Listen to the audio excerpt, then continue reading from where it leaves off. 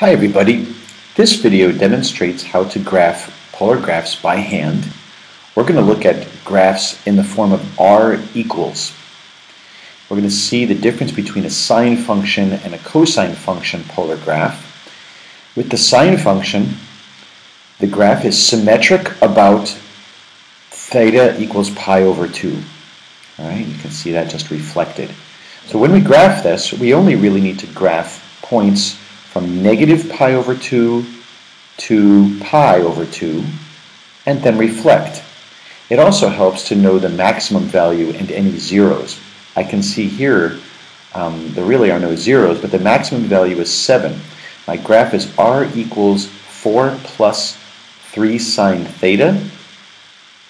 And you can see if you were going to graph that on a regular XY coordinate plane, your max value would be 7, right? Amplitude of 3, and I'm shifting up 4. With the cosine function, this is symmetric about the polar axis, right? Which is theta equals 0, right? So I am only concerned with graphing points from 0 to pi, from 0 to pi.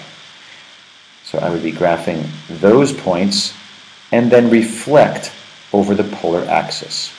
Again, knowing your zeros and your maximum, here it's a 5 cosine of 3 theta. 5 is my amplitude. All right, so let's do an example. I'd like to graph R equals 4 sine of 5 theta. And when you do this, make sure that you're going to be in radians. And you should also know that the graph is going to look, it's going to be a rose.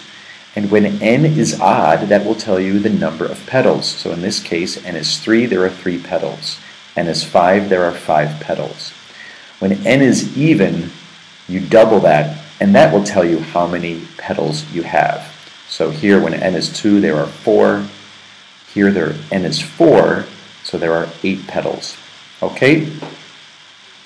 So, let's do one example here.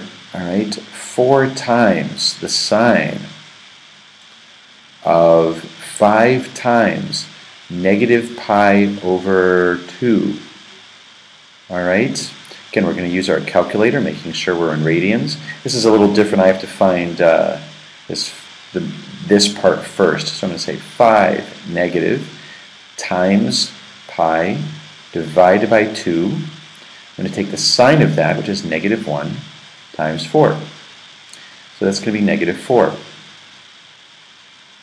And so I have a point, negative 4, negative pi over 2. We're going to graph that. Negative pi over 2, go back 4. Okay, so that's 1 point. All right. So what I've done is I've calculated the values for each of these thetas. I only need to go to one decimal place. It's difficult to get that accurate on this graph. And we'll graph a few. Negative 5 pi over 12, negative 5 pi over 12. Go back 1. Right?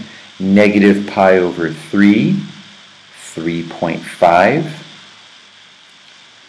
Negative pi over 4, about 2.8. There's 2.5, 2.8 somewhere here. You get the idea. Negative pi over 6, go back 2. All right, be very careful when you're graphing this. So I have all my points plotted, and again, if you don't know that it should be a rose, it's difficult to see what this should look like, right? I do know that the maximum value is going to be 4 for each petal.